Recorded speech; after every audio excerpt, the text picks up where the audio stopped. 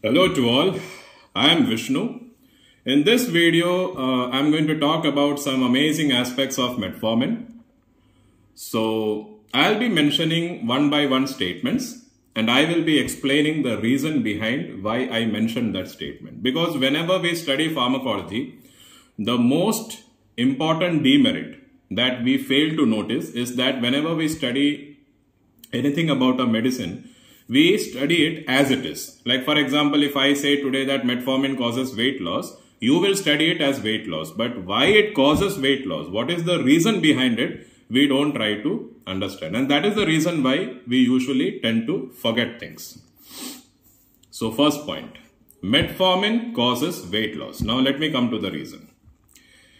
See, whenever you are feeling energetic, you won't feel hungry. Always remember this, whenever you are energetic, you won't feel hungry. Hunger is a sign of tiredness. That means your body is getting tired, it's not getting the energy that it requires. So it is sending a signal to you that it is time to eat something. And when you eat something, your body gets the energy that is required. So your stomach is also full and your body is also happy. And you get the energy also. Metformin does the same thing. Metformin triggers the utilization of glucose. Triggering the utilization of glucose means, you know very well that in our body there are trillions and trillions of cells. The cell is the structural and functional unit of the body. So every cell consists of numerous cell organelles, and one of the most important cell organelle is mitochondria. Mitochondria is also known as the industry or the powerhouse of the cell. Now for an industry to work, it requires raw materials. So what is the raw material that is delivered to the cell? That is glucose. So glucose is delivered, energy is generated, and that is how we feel active throughout the day. Metformin, what it does is, it stimulates glucose utilization. That means whatever glucose is there in the blood, it drives that into the cell with the help of insulin, so that the cells can utilize the glucose, generate energy, and you feel active. Now, as I said before, when you feel active, when you feel energetic, you won't easily get hungry. So that is the reason why anorexia is very commonly seen with metformin. Anorexia is very commonly seen with metformin. And when anorexia happens, you know very well what is the next step, that is weight loss. And this is an amazing property which is actually good for type 2 diabetics who are obese, because weight loss is a compulsory thing in type 2 diabetes. This is also an amazing property for those females who are suffering from PCOD and they have obesity as well, because they have to reduce their body weight.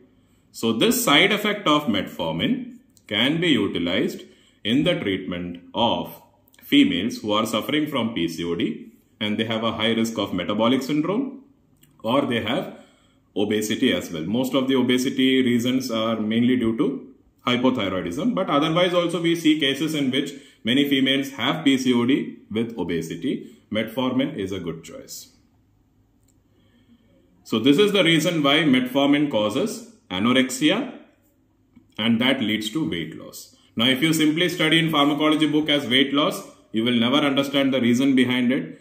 And there are so many medicines in this world which causes weight loss, you will get confused in the process. So that is why it's always good to understand the pharmacological actions of a medicine.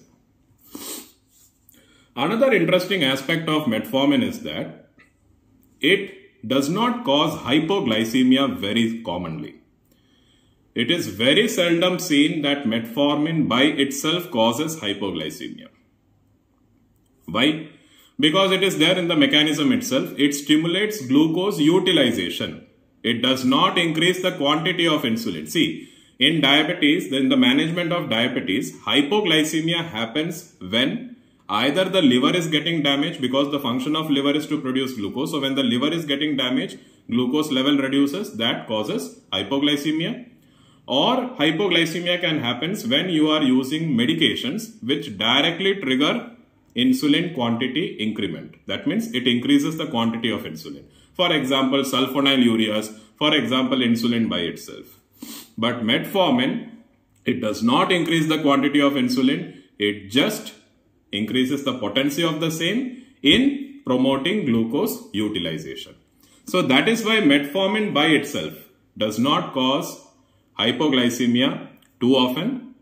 It's very seldom seen. Yes, if you are using metformin with insulin, if you are using metformin with sulfonylurea, if you are using metformin with maybe some other combinations which have hypoglycemia as a potent side effect, then you may see an additive effect.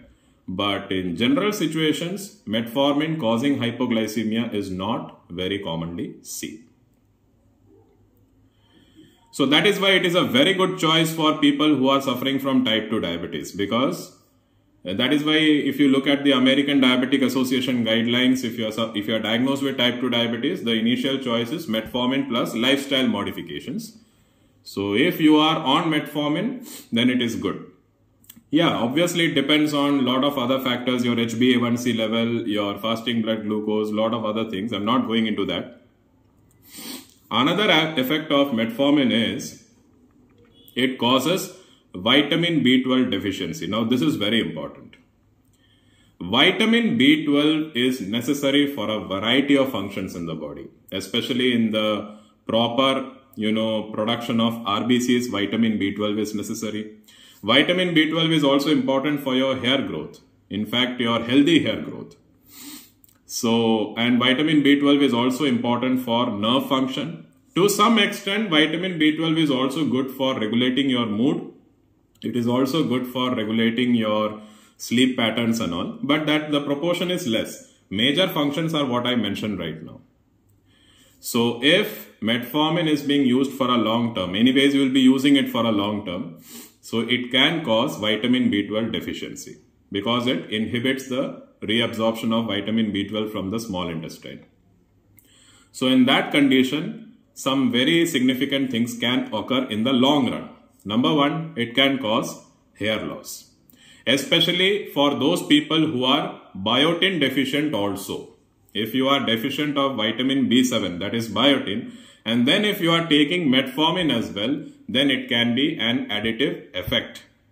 So it can cause hair loss. So if in your clinical practice or anywhere, if you are seeing that a patient is taking metformin for a long time and they are having hair loss as well, then I personally would suggest that if possible, try to get a vitamin assay of those patients. Vitamin B7, vitamin B12 if possible, because somewhere or the other there may be a correlation. Metformin, you know very well that its taste is not so good. It has a metallic taste. So usually we advise patients to take it after food, means with food, so that the problem of metallic taste can be reduced to some extent. So these are some of the interesting aspects of metformin that I thought I will be sharing with you. I hope this video is informative for you.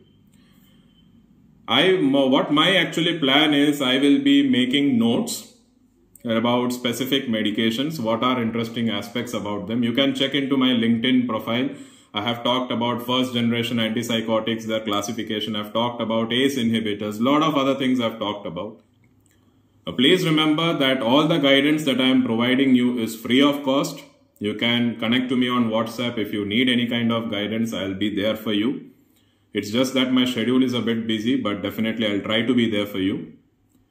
And please do share this video to other people as well, so that you can get an idea as in how I study pharmacology. I take my time, I try to understand the mechanism behind why things occur, so that my memory is enhanced and polished in the process. Thanks a lot for listening to me. I'll definitely be back with another interesting video. Until then, it's bye.